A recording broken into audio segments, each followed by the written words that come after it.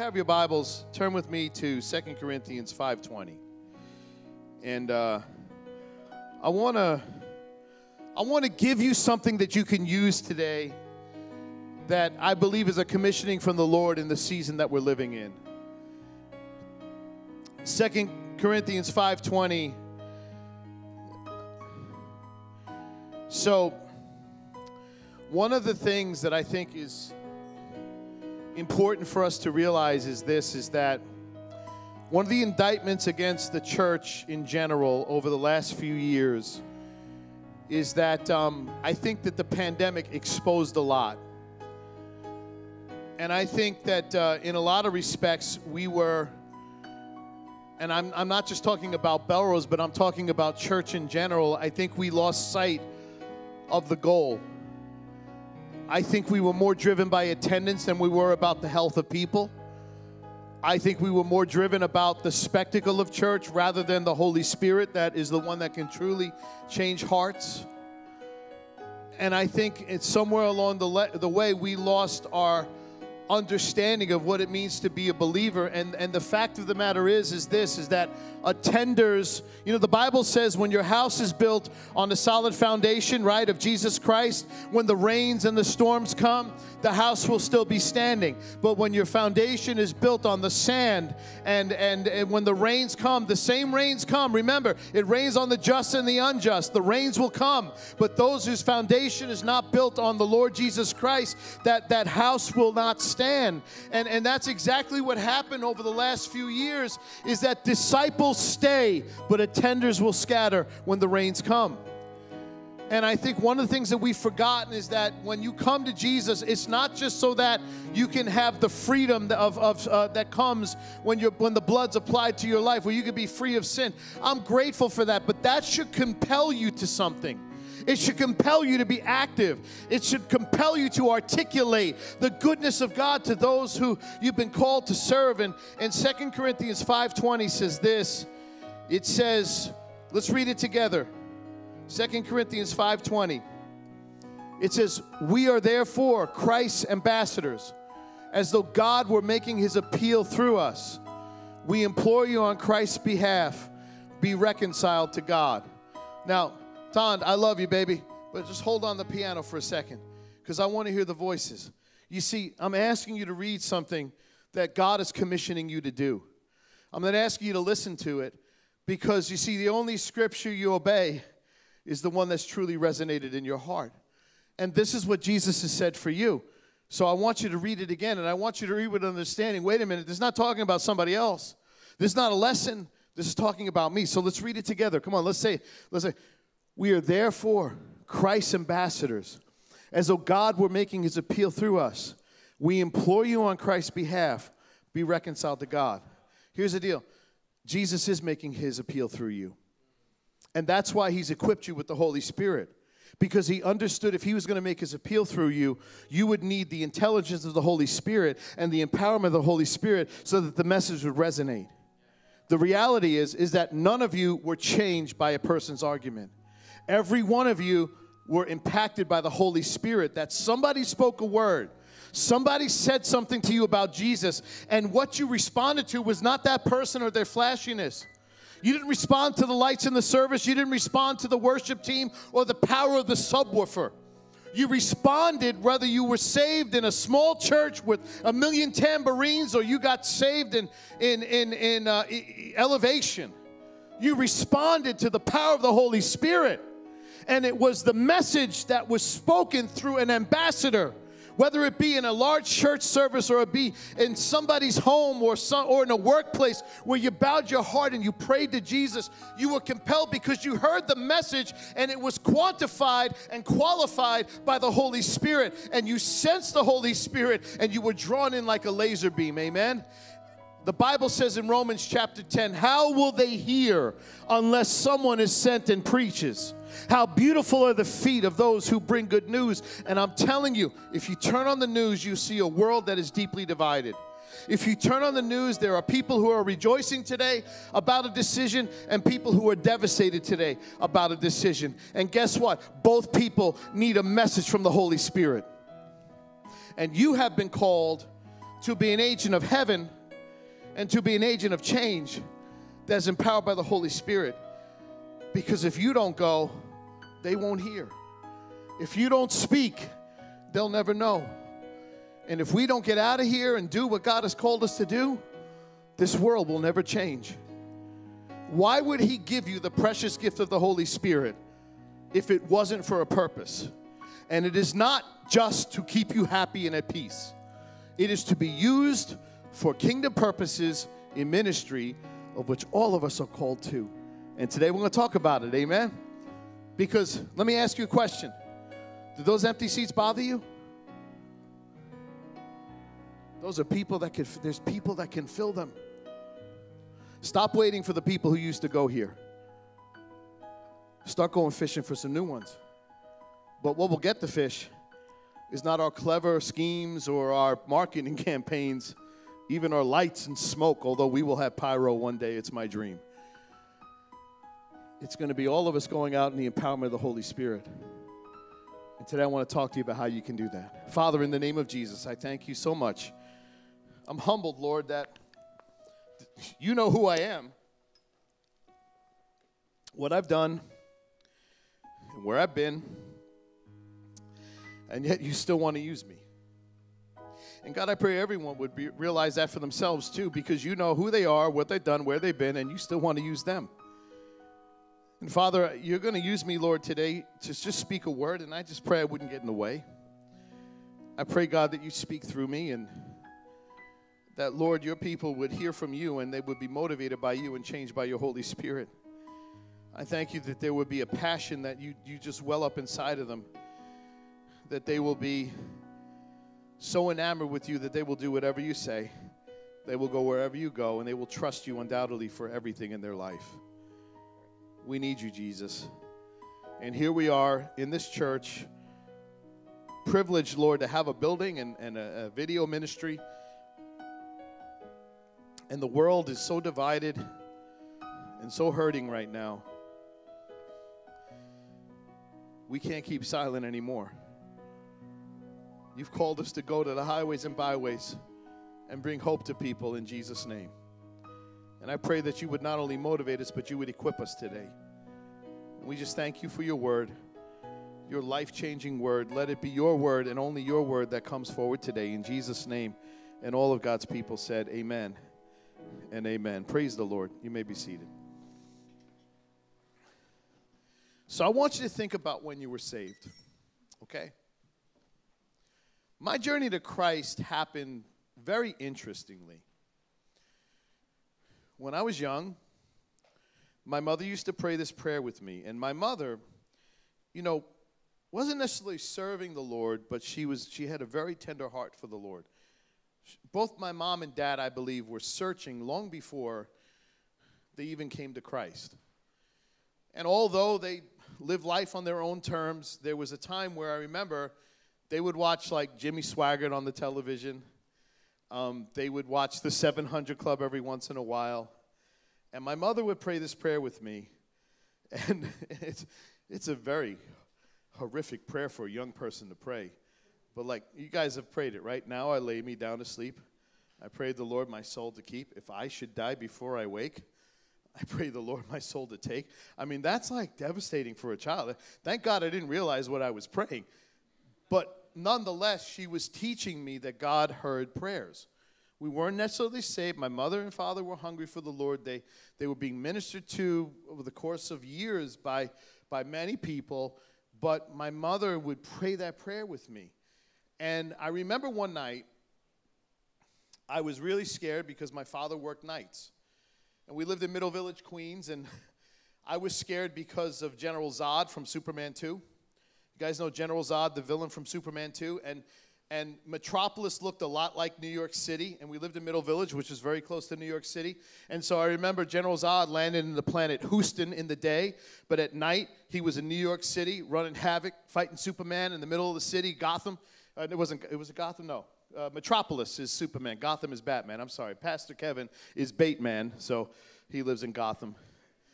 But I remember being so scared because it was nighttime, and that's when General Zod comes to Manhattan, and he destroys it, and I could just see General Zod flying through my window. Step and kneel before Zod, you know, the whole thing. I remember I was so scared, and my mother, God bless her, you know, she had to deal with 3 boys while my father was at work, you know, police officer and all that stuff, and there's a reason my mother had to bring a frying pan to church. There's a reason why my mother threatened to call the home for disobedient children. There's a reason my mother had to use the tactics because we were idiots. We were knuckleheads.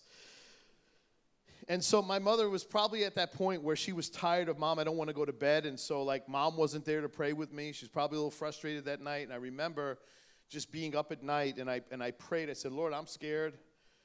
I know you're out there. I just had such a childlike faith. It was amazing. Nobody really told me about Jesus. You know, I mean, I had a cultural knowledge of Jesus. We went to church. You know, you had the saints with the candles, the whole thing. You know, but I remember praying that night. And I remember something significant came over me. I remember I had such a peace that night. I had an encounter with the Holy Spirit. I didn't know it, but I felt it. One of the fruits of the Spirit is peace. And I had peace that couldn't be shaken. General Zod could have flown in my room and said, step and kneel before Zod. And I'd be like, cool. Jesus is bigger than you. How many people, you've ever been mortified and terrified as a kid, and you know that's a real feeling?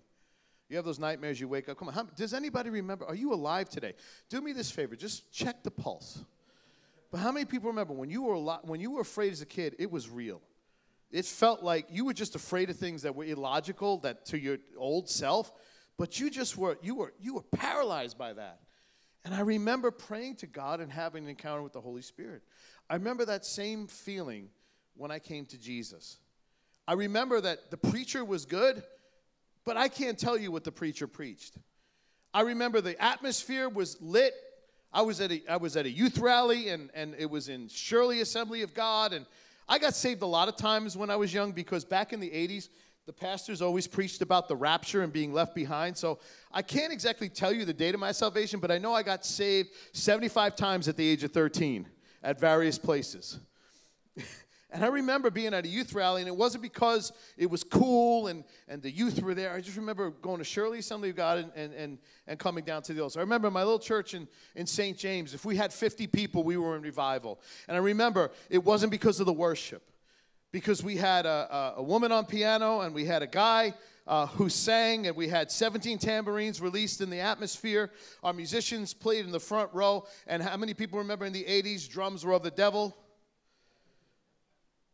So it wasn't because we had the hippest music, but there was something about the presence of God that drew me in, and it was the Holy Spirit that changed my heart. Now, I told you my story, but what's your story? Did you get saved because of the light show? Did you get saved because somebody debated Christ so eloquently that you finally gave up your reservations?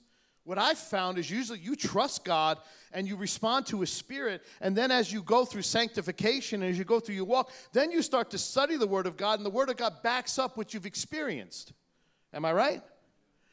But what brought you to Jesus was not somebody's compelling argument or even the atmosphere, although the atmosphere does help, although the preaching does help. Ultimately, it's the Holy Spirit that changed your heart. And that's what I want to talk to you about today. That if you've been deputized and commissioned, the Bible says that you are called. The Bible says, go into all the world and make disciples.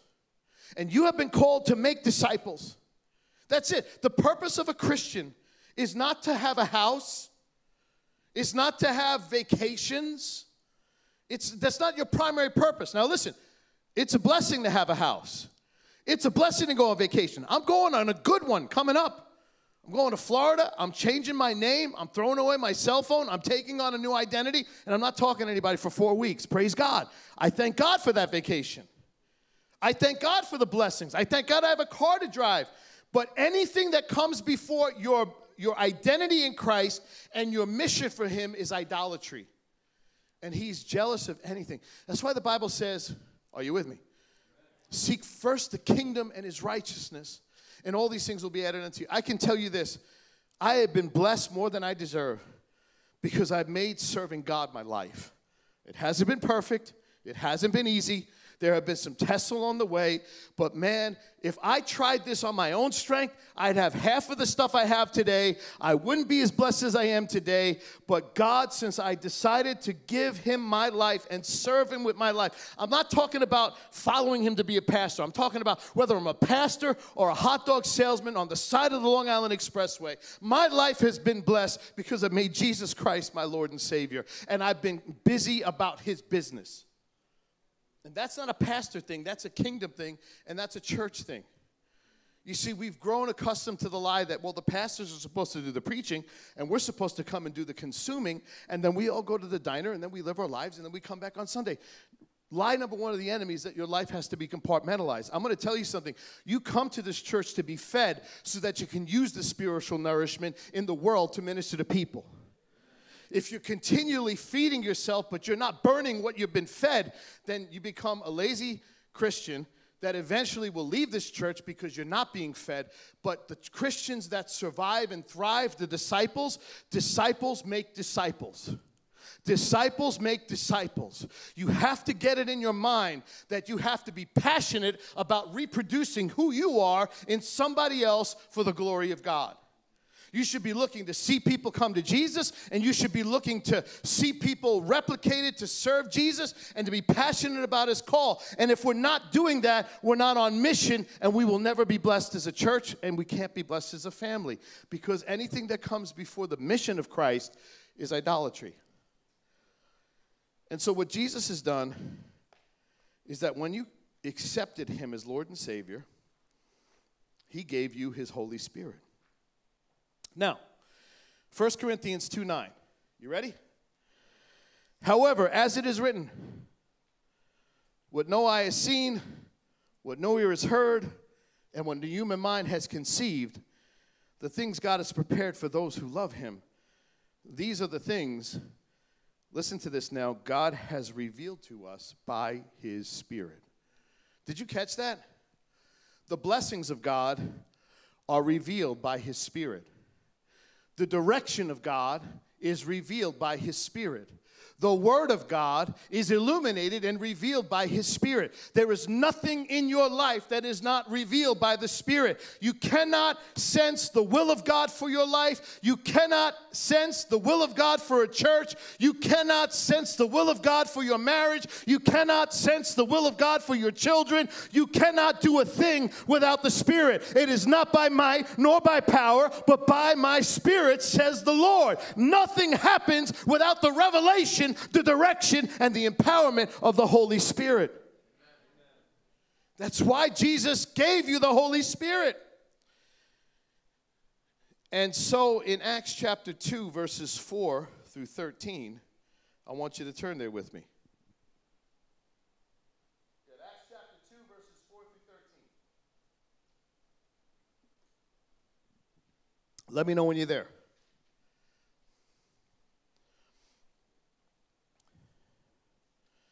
Acts chapter 2, verses 4 through 13. This is Jesus in Acts chapter 1. Right? If you go back in Acts chapter 1, you'll see that he ascends into heaven. Before he ascends into heaven, there's a few things he says. Matthew 28:19, go into all the world and make disciples, baptizing them in the name of the Father, the Son, and the Holy Spirit. He didn't say go and build churches. He didn't say go and have your homes. He didn't say go and make Christian bookstores and go on Amazon to make plates and to have crucifixes all over your house or whatever the case is. He said go and make disciples. Be about your Father's business. And then he said this, okay, I've told you to make disciples. Now in Acts 1, chapter 4, turn there. I'm going to turn there in my Bible, so this way I don't misquote it. But in Acts chapter 1, verse 4, Acts is next to Genesis. You guys okay? All right. You listening? All right, good. You can respond. Amens are okay. Let me know you're alive. Acts chapter 1, verse 4. On one occasion, while he was eating with them, he gave them this command. Command. What does the command mean? It didn't say, on one occasion while he was eating with them, he gave them this suggestion. It didn't say, One day while he was eating with them, he asked them to do him a favor. Hey, while I'm gone, can you watch the cat? No. One occasion, while he was eating with them, he gave them this command. Okay? Do not leave Jerusalem, but wait for the gift my Father has promised you, which you have heard me speak about. Verse 5, for John baptized with water, but in a few days you will be baptized with the Holy Spirit. And verse 8, let's read it together. Acts 1:8. All right? Acts 1:8. Praise the Lord. Let's read it together. But you will receive power when the Holy Spirit comes on you, and you will be my witnesses in Jerusalem and all Judea and Samaria and to the ends of the earth. You'll be my witnesses. So what does witness mean? You will be my ambassador. You will be the people who will testify of my power, of who I am, to Jerusalem, Judea, and the othermost parts of the earth. Now, looking at the book of Acts, I'm sorry to bore you with the history lesson, but you got to know what the Bible says, okay? Listen, I can give you comedy, but we've all found out that's not working right now. So I'm just going to give it to you straight. In the book of Acts, the Roman Empire was the predominant government of the time. The Roman Empire acknowledged the Jewish religion as official, but they saw Christianity as a threat. Can I ask you something? What do the governments of this world see Christianity as? A threat. Isn't it good to know that no matter what the government says, we will still be okay? Because we have the real thing. And when you have the real thing, it will outlast whatever threat the world can throw at it for over 2,000 years and still be standing.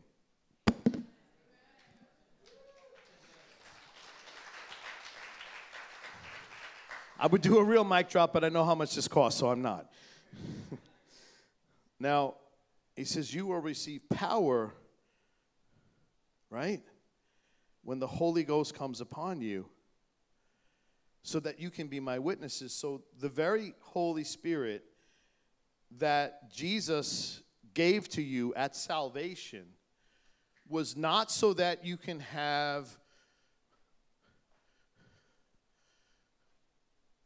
just such a blessed life, and not use that blessing to bless others. You understand what I'm saying? There's an extreme of prosperity preaching that says, well, God is my means to get the car, the house, the promotion. But I will ask you this question. All these things that you're praying for, all these things that you're believing for, all this favor and promotion that you want, what are you going to do with it? Why do you want it?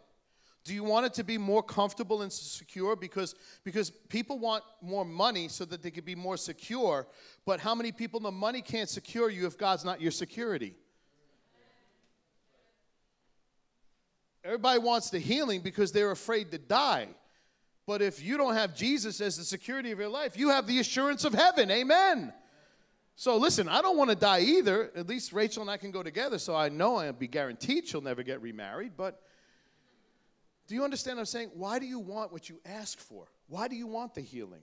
Why do you want the house? Why do you want the job? I understand you have a, listen, I'm a man, so you all agree, right? Come on. I'm a man, I'm a father, I'm a husband. So I have a natural desire to be a provider. I have something ingrained in me that says I got to take care of my family. I got to make sure there's food on the table. But if I become the sole provider of my family and I circumvent God being the provider of my family, do you understand what I'm saying? My need to provide has become my God. So when I ask God for provision, what am I going to do with the provision? If I ask God for a house, what am I going to do with the house?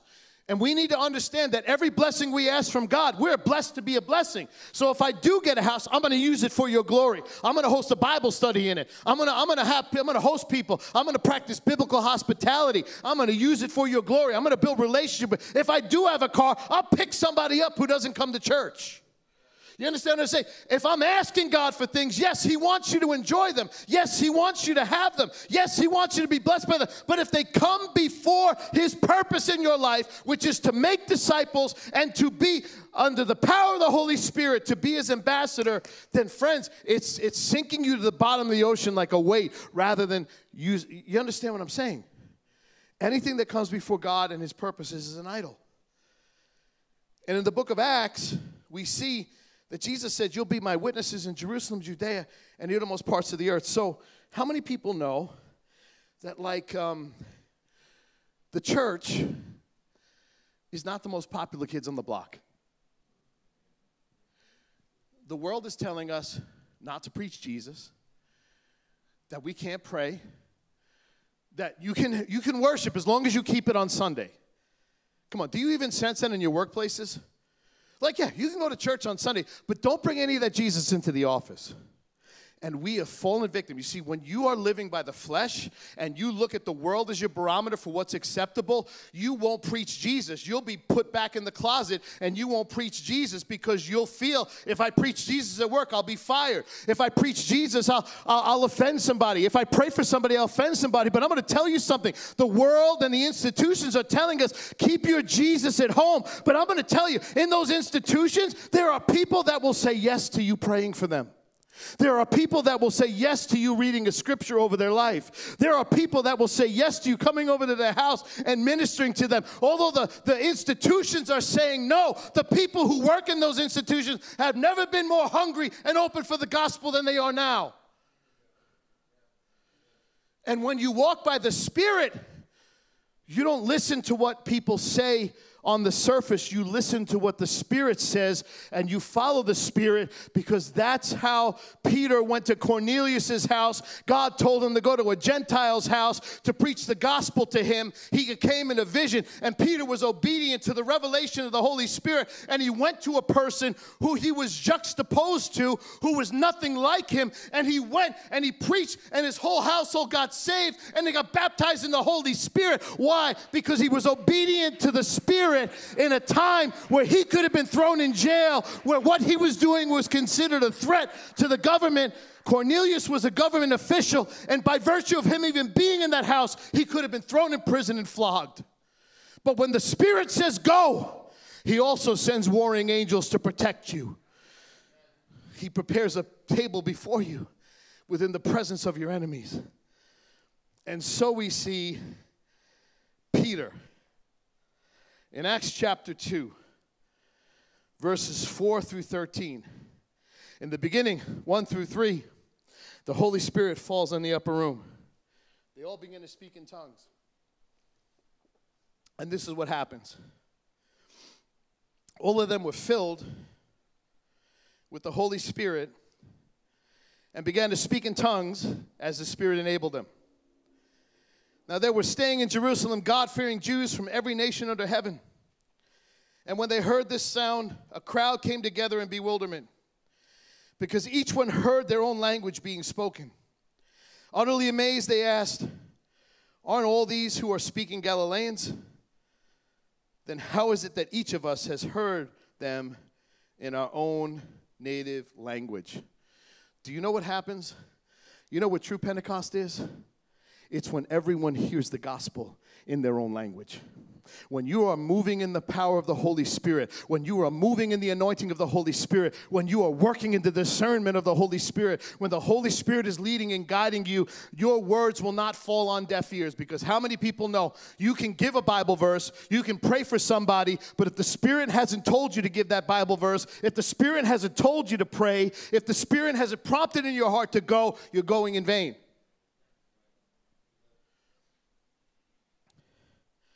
But when you go in the Spirit and you're empowered by the Spirit, it's not your words that change people, it's the Spirit that changes people.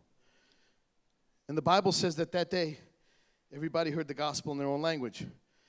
The Parthians, the Medes, the Elamites, the residents of Mesopotamia and Mesopotamia, Judea, Cappadocia, Pontus, Halys, Asia, Phrygia, Queen's Village, Pamphylia, Egypt, Garden City, Libya, near Cyrene, Visitors came from Rome. You see, because on the day of Pentecost, this is the issue. On the day of Pentecost, it was a Jewish feast. They don't call it the day of Pentecost because of the Holy Spirit. They call it the day of Pentecost because it was an Old Testament feast, and everybody came from the known world all around Jerusalem. So while this commotion was breaking up in the upper room and everybody began to speak in tongues, everyone from the known world was there. It'd be like in the middle of Times Square right now. If we were to go to the middle of Times Square right now, and the Holy Spirit would fall, and there would be people from Libya and Afghanistan and Iraq and Iran, come on now, and all these places all over the world, and they were in Times Square, and all of a sudden, we all began to speak in tongues, and every one of the people in Times Square would hear the gospel preached in their own language, and the people who were speaking had no idea what they were saying. That's how awesome the power of the Holy Spirit is. It defies our wisdom. It's not based on our understanding. It's on time all the time. It is 100% infallible. It is powerful, and it's what we need. So here's the deal. Our Facebook posts, if not inspired by the Holy Spirit, will not change a thing. Our regurgitating of other people's quotes are not going to change a thing unless the Spirit gives you permission to say that. I'm going to tell you something. We have to be litigious, and we have to be economical with our words, because relationships are built at the speed of trust. Think about it. Do you just invite strangers over to your house? Some of you do. You're weird like that. But how do you invite somebody over your house? You take them out on a test. You go, you see them in church, you have a conversation after church. Then you take it to a diner. You don't take them to the place that you always go, because if that person turns out to be a psycho, they ruin it and you can't go back there. They'll wind up loving it. Every time you go, you're going to see their psycho self just sitting there. Hey! You take them to a diner. This way, if they ruin it, you can always find another diner. You can't find another Mama Teresa's. Come on now. And then they pass the diner test, and then you say, all right, well, let's have them over for lunch. Because you don't bring them over for dinner, because if you bring them over for dinner, you got to bring over the fine china. Let's have them for lunch. We can do it in the backyard, but we won't let them into the main house. Because you know they're going to creep around your bathroom if you let them in. You don't know them yet. And you go to the next day, and then eventually you get to the point where, let's not invite them just over for any day. Let's invite them over for a holiday. Let's invite them over for Thanksgiving. You know why you invite them over for Thanksgiving? Because you've established trust from previous experience. Are you with me? In business, business moves at the speed of trust. In relationships, relationships move at the speed of trust. The most costly thing to a business, the most costly thing to a relationship is when there is not trust, because it slows everything down and it costs more money. And so if we have been called to be his ambassadors, if we have been called to be his representatives, then our main role is establishing trust with the people God has sent us to minister to, so that they don't think we're freaks, but they see us as trustworthy servants of the Most High God. And the more they trust us, the more they will listen. But you need to understand, you can't build that trust. It is only the Holy Spirit working through you that can build that trust, because it's only the Holy Spirit that knows what to say to their heart that will impact their heart, to eventually allow the guard of their heart to come down so you could speak into their heart. If relationships build at the speed of trust, then who are we to think that we can be so creative in our minds to bridge a gap with a community that we don't know, with people who we don't know? That's why we have to understand that in a conversation, when I say, okay, there are some people, they talk to Jesus more than Moses. Like, you ever met some people? I was in the prayer closet this morning, and the Lord said to me, I was on the Van Wyck Expressway, and the Lord was saying this to me. I was home, and I was watching Jeopardy, and what is the Lord said to me? Yeah. Have you met somebody? It's like God's talked to them 17 times in one day. I'm not going to discount it, because I'm not going to be critical of people. But, man, when I think about how much God got from Moses gave to God and how much God gives to me, I'm like, man, that person's on a separate frequency. Yeah, WCRAZY. Okay, no, just kidding. When I say be led by the Spirit in your conversations, it doesn't mean we throw away who we are. Do you realize you could be at a Met game, but your conversation still be sanctioned by the Holy Spirit? Do you realize you could be at a party, but your conversation still has to be sanctioned by the Holy Spirit? Although if you go to a wedding, I don't understand why the music is so loud that you can't talk to the people around the table. Then make the table shorter and give us telephones or teach us sign language. But, I mean, you got us around table 9. It's 8 miles long. You got the music playing. You got some guy in a cowbell. And you're like, pleased to meet you. Anyway, that's my own thing. You'll get that later. But you understand what I'm saying? Jesus must be present in every conversation you have, because I'm going to tell you something. There's been times I've been talking. I'm talking to John. Just an example. This is a fictitious story, okay? And then we're talking about, hey, John, how you doing, man? Yeah. And then John asked me, have you seen Daniela? Go ahead. Have you seen Danielle? You know, I haven't seen Daniela. I haven't seen Daniela in a long time. I think there's something up with her. You know, right? How many people know? I don't, hold on, I got to pull up my pants. Can I do that? As you can tell, I'm not the skinny guy that started in 2020. All right. But have you ever been in a conversation and all of a sudden, you get that desire to speak something that you know is not quite right. You know it's a little gossipy, and you feel that check in your spirit, and you know you shouldn't say it. And you dance around it, right?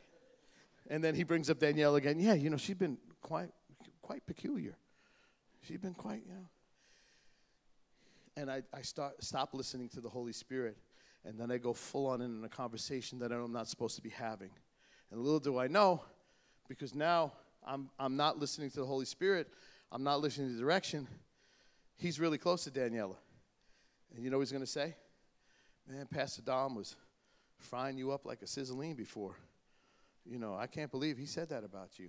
And what does it do? It breaks trust. And when you have no trust, you have no credibility. And is she ever going to, or is he ever going to build, is he ever going to receive not only my ministry, but the Holy Spirit working through me to him?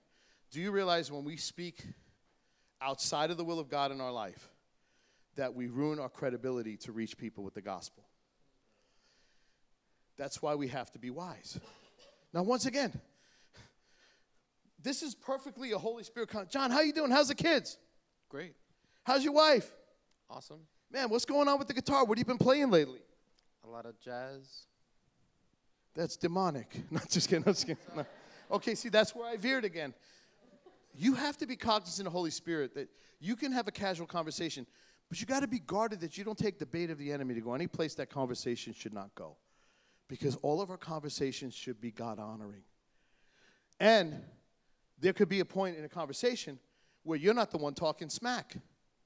Right? Now, John starts talking smack. Pick anybody. Go ahead. Name somebody.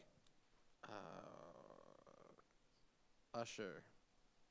Usher, the recording artist? Sure. Okay. All right. We'll just say Susie. We'll just say Susie. Okay. Just start talking smack about Susie. Susie, she took one of my dishes, and she stole the recipe from me, and she is a horrible cook. Okay, good. Great. Way to go down that road. I'm just kidding. You did good. He did good, man. He didn't know, yeah. It's yes and. Okay, good. But here's the deal. How many times has somebody been talking smack to you about somebody, and you just sit there and don't do anything about it? Or how many times has somebody been talking divisively about the church or about the things of the church, and you just sit there and do nothing about it? Or sometimes you join in. What does that say about us to the world? And so if John is saying, Susie sold my plate, then I need to realize a discipleship moment needs to come in, and I have to be led by the Holy Spirit to say, oh, man, well, John, have you talked to Susie about the plate? Have you asked her about the plate? Right? And then he's like, no, I haven't. Well, how come you haven't asked her about the plate? Well, maybe you should ask her about the plate. Maybe clear this up, because you and Susie are on the worship team, and you guys you understand what I'm saying? Do you know why we have so much church dysfunction? Because sheep stay silent. They don't listen to the voice of the Holy Spirit, because you need to understand that there is a point to correct somebody in love. But only correction done of the Holy Spirit in love is the correction that will last. Correction tried in the flesh to try and curb somebody will not last, but when you're led by the Spirit, you'll be able to speak, and people will listen. Come on now. Your conversations have to be guided by the Holy Spirit. He is not outside of anything. Now, Acts 2:38 to 41. Let's read it together. Are you with me? Acts 2:38 to 41. Peter replied, let's put it there. Peter replied, repent and be baptized, every one of you, in the name of Jesus Christ for the forgiveness of your sins, and you will receive the gift of the Holy Spirit. The promise is for you and your children, and for all who are far off, for all who the Lord our God will call. With many other words, he warned them, and he pleaded with them, save yourselves from this corrupt generation. Those who accepted his message were baptized, and about 3,000 were added to their number that day. Now, if you read the in-between of that passage, we can see that Peter was being criticized, and also people were inquiring. And Peter stood up in that day, and he gave one of the most amazing sermons that the world has ever seen. This is the same Peter that denied Jesus 3 times. This is the same Peter that chopped off the guard's ear. This is the same Peter that you know what I mean, that Jesus had to say, do you love me, right? And so this is the Peter who was voted the most likely to put his foot in his mouth, the most likely to destroy and blow up the church, the most likely to be thrown out of a baseball game. I don't know, but whatever the case is, right? But Peter, under the anointing of the Holy Spirit, was able to move outside of his history and move into destiny, and he preached the word that 3,000 men were saved. In addition to that, innumerous women and children, because in that scripture, they only counted the men. So 3,000 men without women and children. So over 3,000 people, let's just say 6,000 plus people get saved on that day because one person spoke under the power and the anointing of the Holy Spirit. People said he was drunk. He didn't say, well, let me show you who's drunk. People said he was crazy. He didn't respond to his critics. He spoke under the anointing of the Holy Spirit, and 6,000 plus people were saved. And you know what the Bible says? He also says, repent. He boldly said under the anointing of the Holy Spirit, repent. And I'm going to tell you something. You've got to get it out of your mindset that the church should not be heralds of repentance. That the church should be ones that will stand up against injustice and that will stand up against sinful behavior. But here's the deal. You must be led by the Spirit, that when you stand up for something, it's because the Spirit is telling you to stand up for something. That when you stand against something, it's because the Spirit of God is telling you to stand against something. But under the power of the Holy Spirit, he preached repentance, and the hearts were convicted, and they turned their hearts to God. There are people in your life that the Holy Spirit wants to use you so that you'll not just help them get through a time, but you need to help bring them to repentance. And the Holy Spirit will give you knowledge.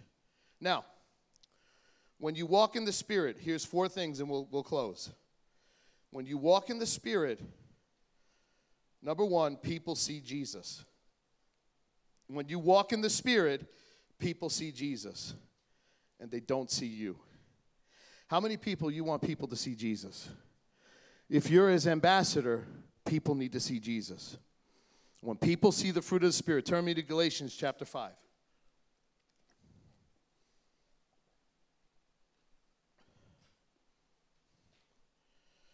Galatians is by revelation. Take a left. Galatians chapter 5, verses 16 and following. It says this. So I say, live by the Spirit, and you will not gratify the desires of the sinful nature. For the sinful nature desires what is contrary to the Spirit. Did you notice that? For the sinful nature desires what is contrary to the Spirit. How many people could say that you know what it's like to walk in the Spirit, but you also know that the flesh is crying out for you to do something that's contrary? Come on. Anybody here ever wake up in the flesh? Anybody here ever move in the flesh? Anybody here ever battle the flesh? I battle it all day. My Lord, first service, I mentioned Yankee fans will not inherit the kingdom of heaven, and the Lord I had to deal with my flesh, you know. But it says, for the sinful nature desires what is contrary to the Spirit, and the Spirit what is contrary to the sinful nature. Listen to this. They are in conflict with each other, so that you do not do what you want. But if you are led by the Spirit, you are not under the law. The acts of the sinful nature are obvious: sexual immorality, impurity, debauchery, idolatry, witchcraft, hatred, discord, jealousy, fits of rage, selfish ambition, dissensions, factions, and envy, drunkenness, orgies, and the like. I warn you, as I did before, that those who live like this will not inherit the kingdom of heaven. Now, once again, we see the Apostle Paul speaking to the church of Galatia under the anointing of the Holy Spirit to call out sin for what it is. It is sin. Amen? But understand this, if you're going to call out sin, if you're going to preach against sin, if you're going to speak to somebody about sin, make sure it's under the anointing of the Holy Spirit and not your flesh. Because we do more damage to that person when we do it in the flesh. When you listen to the Spirit, it's timely because the Spirit's timing is perfect. And I want to walk by the Spirit. I never want my timing to be outside of God's timing. It may be right in the Word, but the timing may not be right for that person. And if relationships are built on trust, I have to have the Spirit help open doors for me so that I can get to a point where I can speak into somebody's life. Evangelism is not instant. Discipleship is not instant. It's a lifelong journey. So now it says this, but the fruit of the Spirit, let's read it together, verse 22. Come on, help me out now, I'm getting tired. But the fruit of the Spirit is love, joy, peace, forbearance, kindness, goodness, faithfulness, gentleness, and self-control. Against such things there is no law. Those who belong to Christ Jesus have been crucified the flesh with its passions and desires. Since we live by the Spirit, let us keep in step with the Spirit. Amen. When we live in the Spirit, we manifest the fruit of the Spirit. I want you to write this down. You cannot have fruit without intimacy. You cannot have fruit without intimacy. Jesus said in John chapter 15, it says, if you abide in me and I abide in you, you will bear much fruit. He also says, if you abide in me and my words abide in you, you will have fruit that will last, right, to my Father's glory. You cannot have the fruit of the Spirit without an abiding relationship with Jesus, His Word, and the Holy Spirit. You must embrace and enjoy and abide and depend on His Word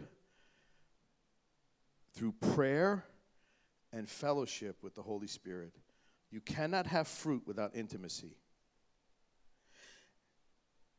And the fruit of the Spirit, how many people know you can fake love?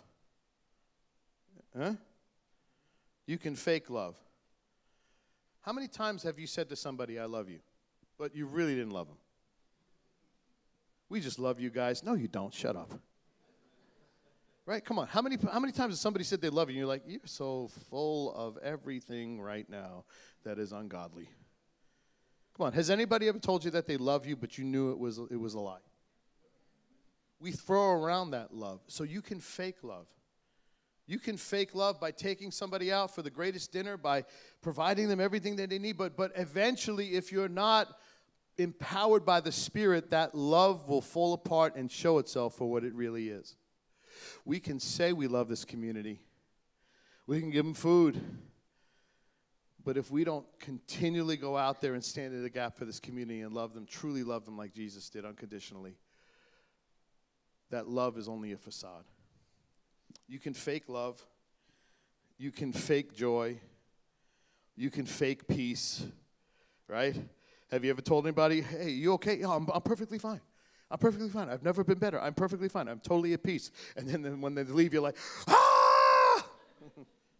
You can fake peace to all of the people around you, but true peace comes from a place that only can come from intimacy with the Holy Spirit. You can fake patience. You can fake kindness. You can fake goodness. You can try and do faithfulness on your own. You can try to be gentleness. Oh, yeah, and self-control, by the way. Self-control is good, but it's like me. Every day I start my diet. Every day I start my diet. Like, yeah, today I'm going to do intuitive eating. Tomorrow I'm going to do intermittent fasting. I'm going to do OMAD. OMAD sounds like a place where they have nuclear weapons, but it means 1 meal a day. And I'm going to tell you something. When I do that 1 meal a day stuff, I wait until like 5, 6 o'clock when I come home from work to eat. And then like 9, 10, 11 o'clock, if the Mets have lost, I'm downstairs in the refrigerator eating my OMAD leftovers. You can try self-control. You could try not to touch pornography. You could try not to curse. You could try not to be divisive. You could try not to gossip. But only until you surrender to the Lord and you allow that intimacy with the Holy Spirit to take place, then you will truly have love. Then you will truly have joy. Then you will truly have peace. And when people see you, you don't have to say, I'm a peaceful person. They'll know by your fruit. The only way you can show the fruit of the Spirit is to abide in the Holy Spirit. And here's the 4 things. When you walk in the Holy Spirit, people see Jesus. If he's lifted up, he will draw all people unto him. We need to understand that we just don't want to show Jesus on Sunday in the church. Do people know that you serve Jesus outside of this church? Number 2. When you walk in the Spirit, write this down. Not everyone will understand you, and some might even mock you. And the flesh will try and rise up because nobody wants to be mocked. Do you like to be mocked? Do you like to be made fun of? I could tell you this. I had to take a guy who was high on drugs to a teen challenge. I was a youth pastor, right in the sanctuary. He had a bag of clothes, and that was all. And he used this church as a means to really try and get with his wife before he went to rehab, right? So, like, 1 hour passes, he's not leaving with me. 2 hour passes, he's not leaving with me. I start to get impatient with the guy. He starts to get impatient with me. Long story short, he curses me out in this sanctuary. And as much as I was trying to walk in the Spirit, I walked outside. I said, now get out of here before I call the cops. He started cursing me out more. As he cursed me out more, like an Olympic, discus. I had his bag of clothes right there in the parking lot. If you ever see the bus stop on Hillside Avenue, it's one of my greatest moments in the ministry. I took the bag and I went like this, and I chucked it over the fence, right in the middle of Hillside Avenue, right in front of the Q43. It stayed there for 24 hours. And I told the guy to get out of the church. Because I wasn't led by the Spirit. Because I let my flesh, and some of you are like, I'm not coming to church next week. Oh, yeah, I seen you on the Van Wyck Expressway. You did worse than that. But do you understand how I allowed my flesh to fight a battle that I didn't need to fight? Now, he may have been wrong, and it may have not been the right time for him to go to Teen Challenge. But we never saw that family again. All because I wanted to be an Olympic shot putter of somebody's laundry and defend myself because somebody said, F you, right? So a little bit of my flesh overwhelmed the Spirit. Anybody ever been there? Come on, make me feel good. Make me feel good. Come on, come on. What about you, Alcove? Yeah, he who is without sin cast the first bag of laundry. Okay, good. When you walk in the Spirit, it is possible to start off in the Spirit and then end up in the flesh. When you walk in the Spirit, not everyone will understand you, nor will they validate you. And the truth is, walking in the Spirit, you have to crucify the flesh, and you have to say, God, my emotions, my reputation, my physical well-being is all in your care. And God, I will only say what you want me to say. And that's hard. And the only way you can get there is by abiding in his presence, because the only way you can walk in his character is to understand his character by sitting in his character. I got to roll. Ready? Write this down. Luke 12, 11, and 12. Okay?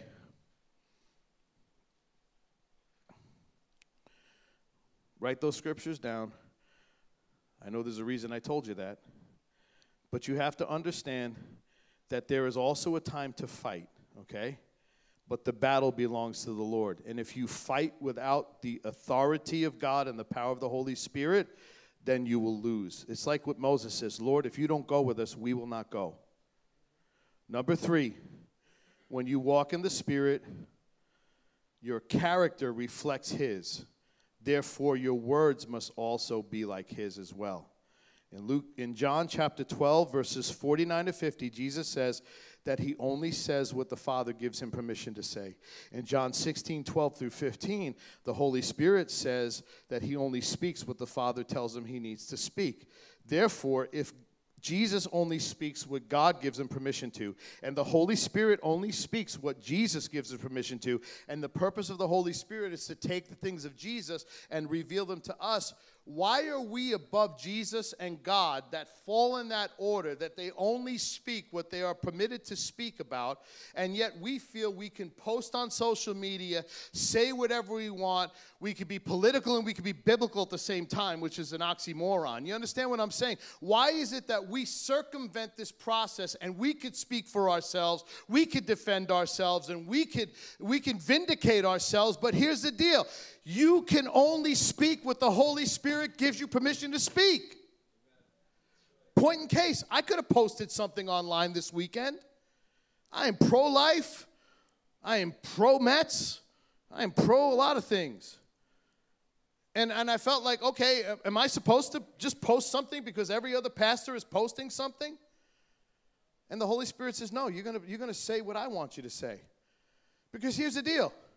I am pro-life, and I'm grateful for the prayers that overturn and that are standing up for the sanctity of life. Praise God. But I also know, check this out now, that there are people that are devastated this morning. That there are people that are scared this morning. That there are people that don't understand the Imago Dei, which is that we are all made in the image of God. And my post doing a victory lap, and I'm not saying anyone who did this is wrong, but I'm just saying for Dominick Cotignola, just because everyone's doing it, the Spirit of God is telling me it's not me. Now, although I support the decision and I'm grateful, here's the deal. A law of legislation never changed the heart of anybody. And if you think that a changing of the law is going to change the hearts of people, let me ask you something. Did the overturning of Roe versus Wade change the heart of people that were for abortion? It only made them angrier. So then what are we to do? Just gloat about it? Or are we to go to them and love them and show them the fruit of the Spirit and speak the gospel to them and embrace them and talk with them and allow the Holy Spirit to give us the words to say so that they will understand that in Jesus Christ there is hope, that in Jesus Christ there is life, that they too were made in the image of God, that Jesus died on the cross for them. Do you understand that we have an obligation not just to post up the fact that things happen and we won? We have an obligation to go to the people who don't feel the same way we do and speak the gospel to them, because if we don't, they'll die. If we truly believe in the sanctity of life, we also should believe in the promise of eternal life, and we should also be compelled that those that don't have it are going to die, and if we don't send them, who will? You've been called to be the watchman of the city. And I don't want the people's blood in our hands in a 20-mile radius. There are Hindus and Muslims and Sikhs and Jews and Christians that are not in church right now that need Jesus. And unless we speak the Holy Spirit to them and the Holy Spirit guides our words, our actions, and our activities, they will not know.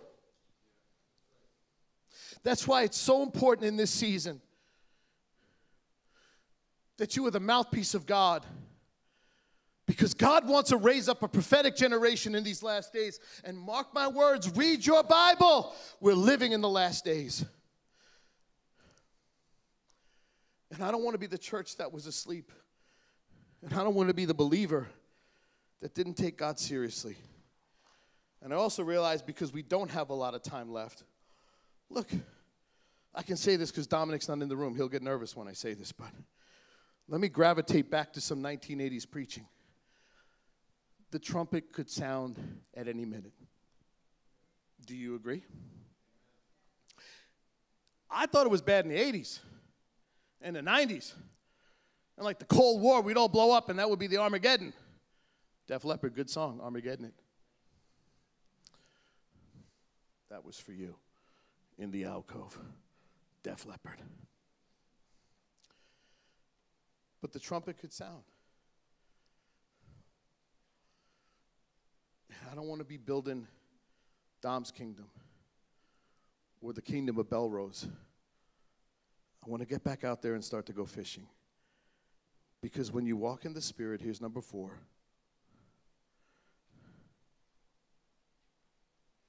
You walk in boldness. Jesus said in Luke 4:18, the Spirit of the sovereign Lord is upon me because he's anointed me to preach good news, to set the captive free. And he was quoting Isaiah 61:1, which he was the fulfillment of that prophecy. The Spirit of the sovereign Lord is in you and on you. And he's anointed you to preach good news. I pray you bring people to church. And we're going to pray, and people are going to get saved at these altars. And this church will always be a lighthouse. But I pray the greatest ministry we see is outside the walls of this church. If you're timid and scared to speak your faith and to share about Jesus in public, that's why he gave you the Holy Spirit, to empower you to do something you cannot do on your own. I could do all things through Christ who gives me strength. I pray the greatest miracles that would happen. I pray great things would happen in this church. But do you understand this church was never meant to be the place of the greatest miracles? The greatest miracles were supposed to happen in the highways and the byways. Like Peter, when he was on his way into the temple, he said to a crippled man, silver and gold have I none, but such as I have I give to thee. In the name of Jesus Christ of Nazareth, rise up and walk. Here's the deal. When I make kingdom business my business, then everything else that I have in my purview is taken care of. When kingdom business is not my priority, I've got to work harder to keep what I've made my business. When kingdom business is not your priority, you will work harder than you ever have to work. You will struggle to keep what you've already tried to establish. You understand what I'm saying? When you live for the kingdom, God honors you in your workplace, in your vocation. When you are about your Father's business, he touches every area of your life. When you're not about your Father's business, it's all about what you can get. You struggle and you work harder to keep what you've been holding on to with a death grip. But if you seek first his kingdom and you walk in the power of his Spirit, God will use you mightily in these last days. And by the way, he'll take care of your needs. Because some of you be saying, and I'll just say it, some of you be saying, well, I came to church, I needed something. I needed a joyous message. I needed to be lifted up. I'm a little down this week. You know what will solve your depression issues? Get busy for Jesus. You know what will solve your health issues? Get busy for Jesus. Because God, when God knows he can trust you with his resources and his word and his mission, then don't you think he's going to take care of you? That's why I believe, seek first the kingdom and his righteousness, and all these things will be added unto you. I can't tell you enough. You've got to start to fall in love with him and his word and his mission. Because if not, we're just playing church and we're not being faithful. And I don't want to be the church that when the next pandemic comes, we lose another third because we just made attenders and not disciples. Disciples are in love with Jesus. They follow his word. They're empowered by the Spirit, and they make more disciples. It's time to make disciples. And the great part is he's given you the Holy Spirit. It's a foolproof plan. IBM, you work for IBM, they'll give you a computer. They'll give you training. But when you work for the kingdom of God, he gives you a piece of him. He gives you his presence inside of you and his power inside of you. Do you realize if we got serious about it, there would not be a church big enough to hold the people that you and I could minister to, empowered by the Holy Spirit? In one day, 3,000 to 6,000 got saved.